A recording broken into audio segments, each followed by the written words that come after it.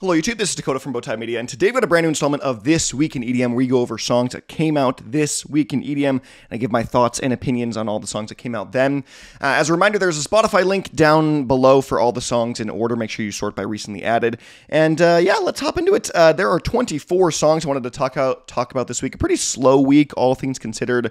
A lot of dubstep and a lot of variety in the goodness of a track, I'll put it that way. So we got something from every category this week, as we're going to start in the trash category, songs that I thought were trash. We just got one, and it's David Guetta and OneRepublic with I Don't Wanna Wait. Oh, David Guetta. Rather than like covering an old classic song like he's been doing time and time again, David Guetta has now just resorted to just stealing melodies. This is literally the Numa melody, the Numa, yeah, da, na, na, na, na, na, na, na. It's literally that, just with a bland, generic lyricism from OneRepublic and a production that is flat and borderline non-existent. The whole thing is just sad. As we move into the bad category, songs that I thought were not great. Just a reminder, these are just my opinions on things. Don't take them as gospel truth. We've got Riot 10 with I Hate EDM. I don't really understand the appeal of this track. Is it supposed to be for EDM fans as like kind of like a gotcha to non-EDM fans? Is it supposed to help non-EDM fans enjoy EDM?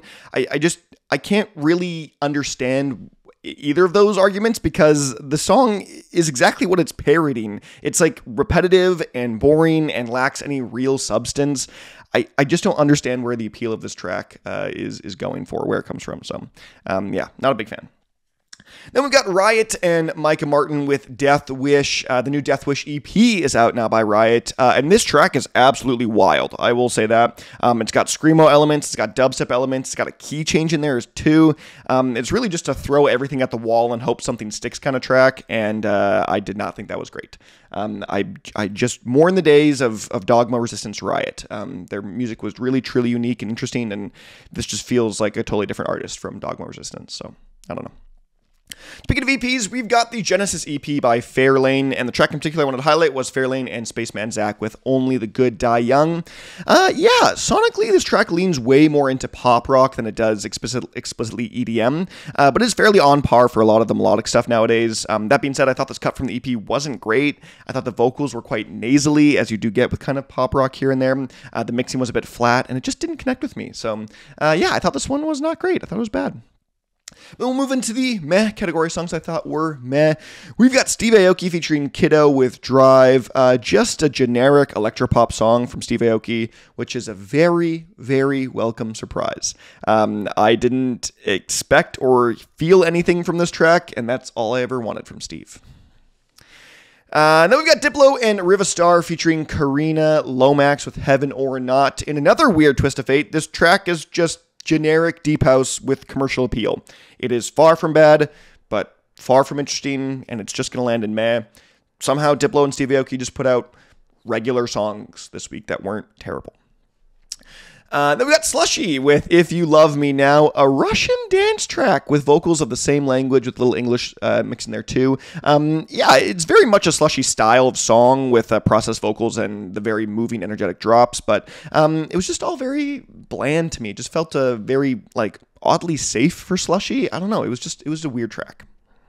We got Dillon Francis and Shipwreck with Whole Lotta Drugs, a double-sided single of tech house tracks with this and Over the Edge being the two singles there. This track in particular is more of a big room sounding of the two here, and with a strong emphasis on there are a lot of people doing a lot of drugs right now, which is the theme of this song, and I mean, it's whatever. I didn't hate it. I thought the production actually wasn't too bad for Dillon Francis.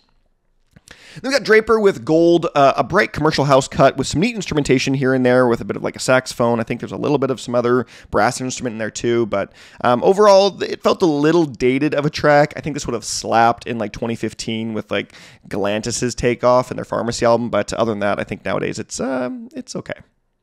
Then we got Lomax and Wind Awake with From the Sky, a relatively simple house track with an equally simple melody. This track is more of an atmospheric focused one rather than it kind of being like a banger, but I think the lack of change in pacing and melody didn't really help the track out for me all that much.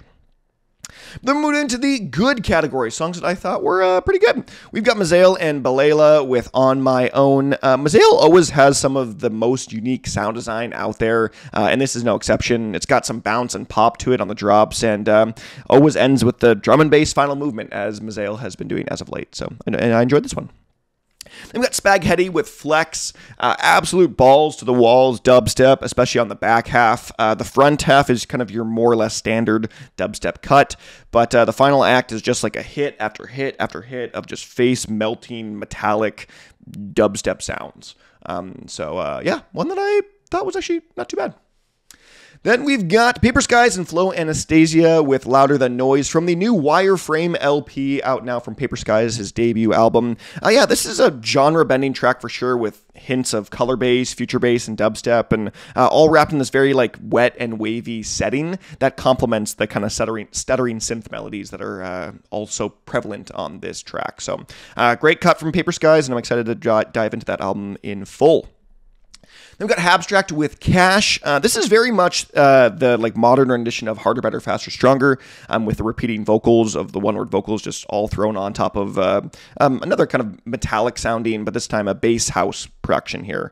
Really engaging track that I think hits really well. It's far from as good as Harder, Better, Faster, Stronger, but still a neat little homage of sorts. Then we got Sippy with the Banana Song. Monster Cat's 2024 April Fool's song is here, and it's very similar to the mega success that was Crab Rave in terms of what they're trying to go for here. It's definitely a meme track. It's definitely a good track as well that they're just hoping hits some sort of algorithm and just takes off. I don't think this will as much as Crab Rave took off, but I do think it's a good track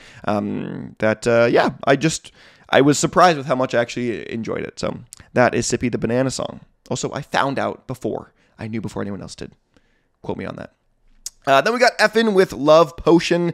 A bit of a bouncy dubstep track from Effin with his kind of classic 1900s vocals here. It's not his most daring track to date, but another really solid cut from Effin that you're going to enjoy if you like other Effin stuff. Then we got Kid with Tear Me Down, a subtle yet intricate garage track with little hits of like trap here and there. It's a bit of a return to an older style of Kid's and one that I deeply resonate with. I loved Kid from the past, like I want to say 2018 and earlier.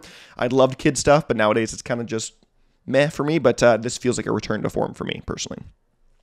We got Mad Dubs and Daya featuring Jedwill with Enchantress. Now this is a full flavor kind of track. Glitchy synth runs, dubstep bass lines, hyperpop vocals. It's got a bit of everything going on here. And it's all wrapped in this kind of Disney-esque twinkle melody synth that is all throughout and very prevalent.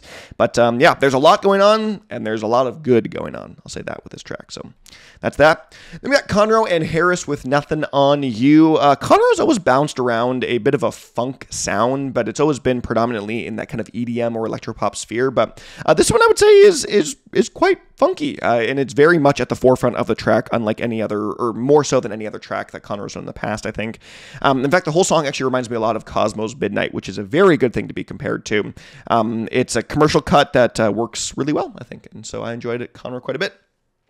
Then we got More Kismet and Wave Dash with Harness. Yeah, this new track, this new collab works really well. These two sound like they are working in tandem quite well. A realization I had when doing the reaction, which the video is going to come out tomorrow, but Wave Dash kind of sounds like a more calm More Kismet, and More Kismet is a more like intricate Wave Dash is kind of the best way to put it.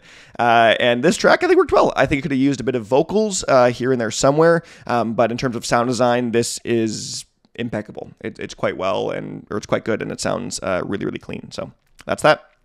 We've got Shallow with IWALY, which is I Will Always Love You. And it's a calming track with spurts of jumpy garage and future-based movements. It's a unique structure, and I think it really paid off in the track in the end there. But it reminds me a lot of like this genre that my friend and I came up with years and years ago. We call it filter bass.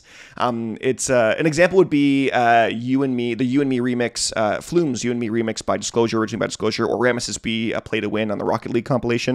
It just sounds like someone's playing with the high pass, low pass filter the entire time. Like it's just a song. It's like what it is. And so if you like filter bass, then I think you'll enjoy this one quite a bit.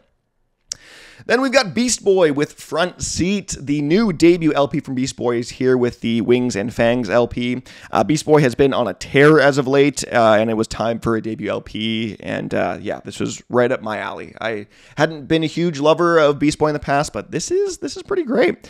This track in particular is everything that I love about his stuff. Crunchy synth, sporadic beats, and the style of rhythm that I think the general EDM fan can really get behind. So, and this LP is monstrous from what I've heard so far. So, and then we're moving into the standout category. Two songs that I thought were pretty good cut above the rest. We've got Cone Sound with Alter Cast, minimalistic and intense drum and bass track here with lots of intricate sound design and just a really, really nice atmosphere that one expects to hear from Cone Sound. This is just them doing what they do best.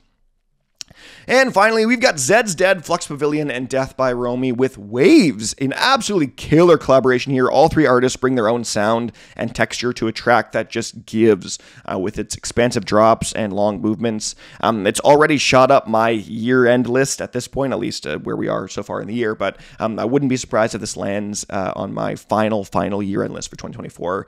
It's just a great collaboration. I think you get hits of Zeds Dead that we haven't heard in a while. I think we get hits of Flux Pavilion that we have been hearing, but not in a more expansive track as this one is. And yeah, I just think this is an absolutely stellar track. So let me know what you think of any and all songs in the comment section below. But other than that, I'm Dakota from Bowtied Media, and I'll see you guys in another video.